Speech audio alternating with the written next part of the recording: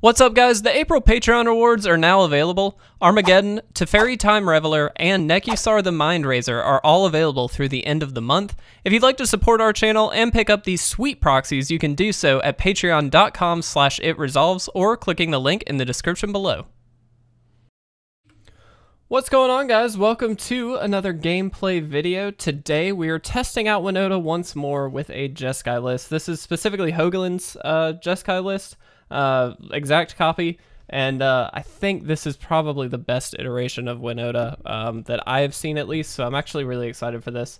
To kind of go over it, we have Charming Prince and Raise the Alarm in the 2-drop slots. This just gives us more triggers later for the Winota, obviously, and at instant speed you can block some stuff with it. Charming Prince is just a nice thing to be able to pull out, but also it keeps you alive against a lot of things. You can scry, fix the top of your deck as you need to. So this is just in general, I think, a very good card. You can also flicker something like the Elite Guardmage or Agent of Treachery later on in the game if you need to. As far as the 3-drop slot, a lot of enablers for Winota. We've got Bonecrusher Giant, which not only deals damage and obviously can clear the board a little bit for us, but also is a non-human, so it is going to trigger off of the Winota if it does attack. Legion Warboss, a great card in this deck because it just continuously spits out tokens for us, so this is really an all-star in this list. And Chandra essentially plays the same role. You most often will be zeroing her for creating 2/1/1 red elementals, and again, hopefully triggering off that Winota. Now you can use her -2 with things like Raise the Alarm, which is very nice, but in general, you're most often just going to be spitting out some tokens for more triggers. Elite Guardmage is a great card to not only pull off of Winota, but just kind of have in your deck. Gain 3 life and draw a card is great. Being able to flicker it with a Charming Prince, fantastic as well.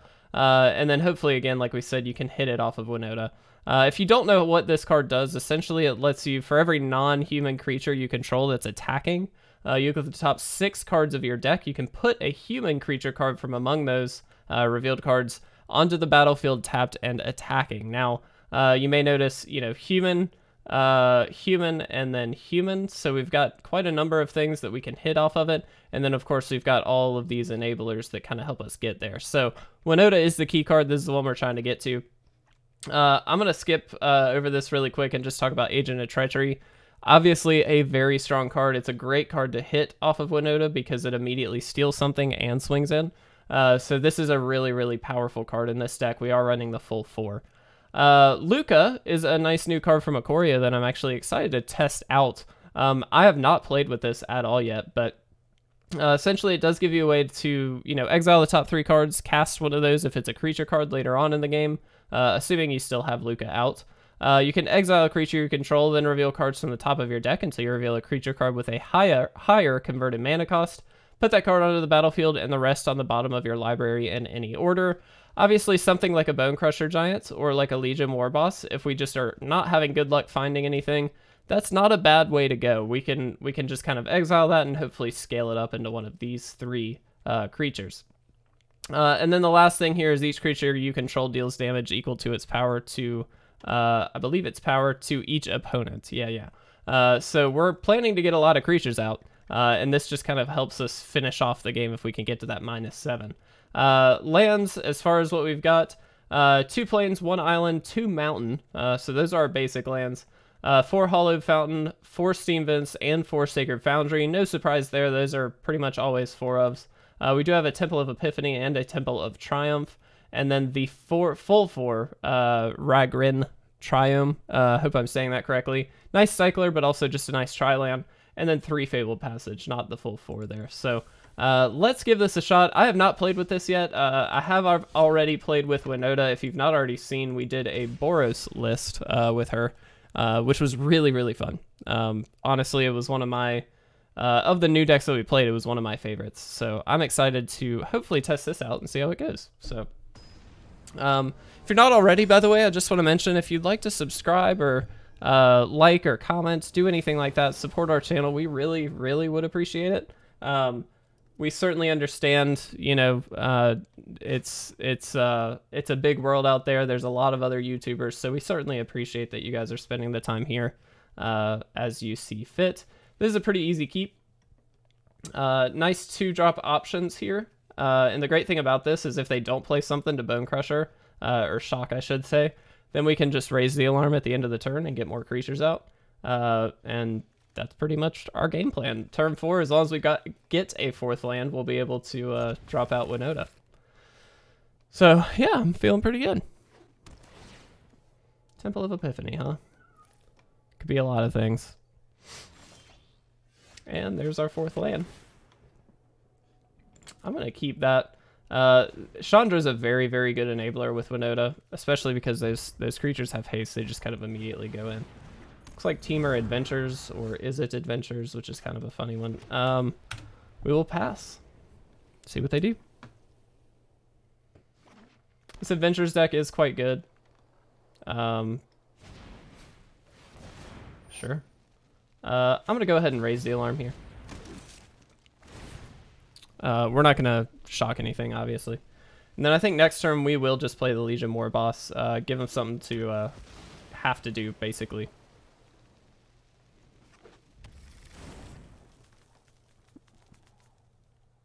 They could Brazen Borrow this, actually, if they wanted to. Yep. Let's get this out there. Chandra might not also be a bad call, but I want to kind of just get as many creatures out as possible. We'll see. They probably do have the Brazen Borrower here, so they may just bounce these two. Or these two. Okay, sure. Certainly not the best thing for us, but I mean, it's not the worst either. We still have at least one creature, and then next turn we'll be able to get the Winota down.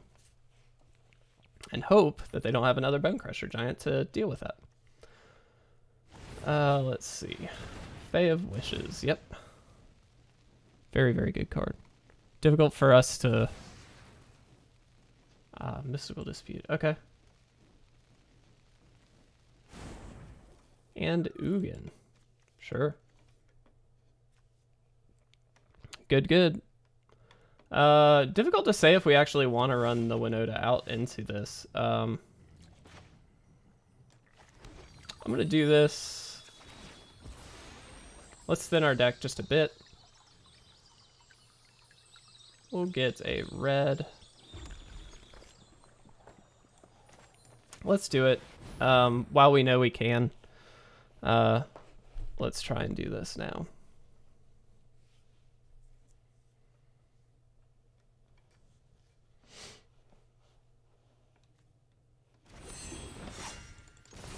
We do get one trigger at the very least. Let's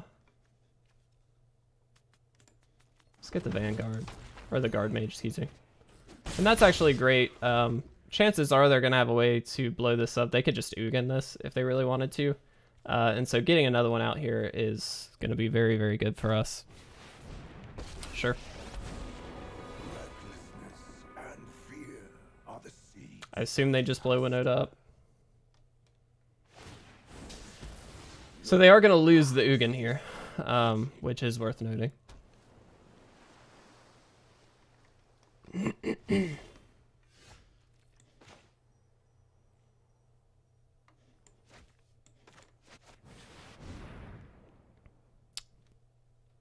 Gotta do it.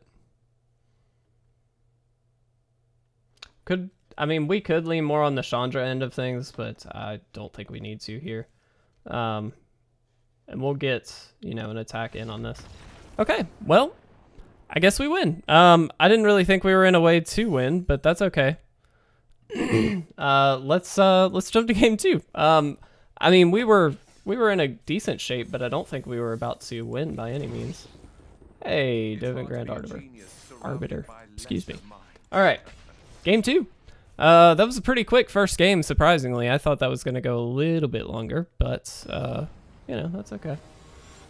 Let's see what we can do. If you haven't checked out our other videos that we put out today, we played a really, really sweet list, Bant list that I loved. I would highly suggest you check that out.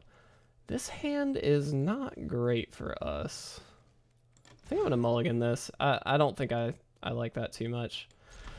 Let's put this. Is that the card we want to put on the bottom though? I feel like it's not. I feel like it's this. Could have gone either way. It's more converted mana cost is what I'm looking at, but Legion Warboss is a good draw there. Let's get this Tri-land out. Basic Forest leads me to think, maybe not. Okay, not sure then. We'll put that out. We'll put this out. Let's go ahead and just scry 2 here. I think we actually want to bottom both of these. We kind of just want to get to the Winota, so we can start triggering it, especially with the Legion Warboss in hand. I think that's the best call. Oh, this is the Hexproof deck. Sure. This is a very sweet deck. But what I will say is it doesn't deal well with incoming creatures. So I'm very happy to swing in here. My assumption is they're just going to start dropping enchantments on this. Or just play a lot of Season of Growth. There we go. Yep. With Mutate, I didn't think of that. Okay, that's pretty cool. Perfect. Look at that. Look at that. We couldn't have asked for it any better. Alright. Well, let's go. I mean, Agent of Treachery. Gonna steal the creature. We get another Winota. We'll keep this one. We get another Agent of Treachery. Probably could have just taken their land there, but I think taking their engine card is pretty important. I mean, that was a good turn. That was a very good turn. And that's exactly what this deck is looking to do, is just trigger a bunch of stuff. There we go. Got the win. Love it. Love it, love it, love it. This definitely runs a lot better than the... Hey, rake up. Than the version that I was initially running. We're dropping a few frames here, guys. I'm sorry. We've been having problems with that lately. I'll see what I can do off camera. But yeah, this is much better than the Boros version. Much more consistent, it seems, already.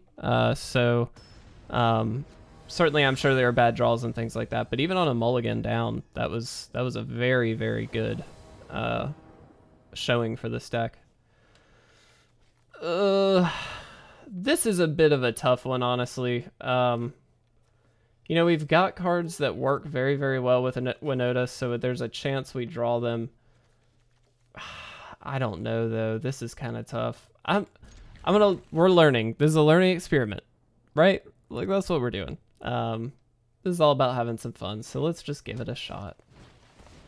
Looks like another Adventures deck. That is not bad. That helps. And we'll see what we get. Chandra, very, very good in this list. However, what I will say is we may be up against just a little bit too much pressure. Looks like this is not actually... I mean, it's an Adventures deck, but it's not really the Adventures deck you expect. Let's pass. I think here we actually Warboss, not Chandra. I think that's correct. Just to get more creatures to stick, hopefully. And then we'll see what they do. Yeah.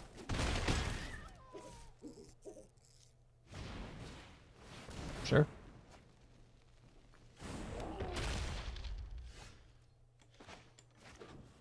We gotta do it. Let's pay 2. Unfortunately, we're gonna be taking a pretty big hit here. There's not much we can do about it, I think. This was probably not the best keep, but that's okay. Learning experiments. It'd be good to have had like a Bonecrusher Giant or something to, something to interact with their board. Even a Raise the Alarm would have been like super good, because we could have raised the alarm on the attack with the Rimrock Knight and the Innkeeper, and then, you know, we would have been in good shape. Yeah. I mean, we play this out, but we're definitely not going to get there.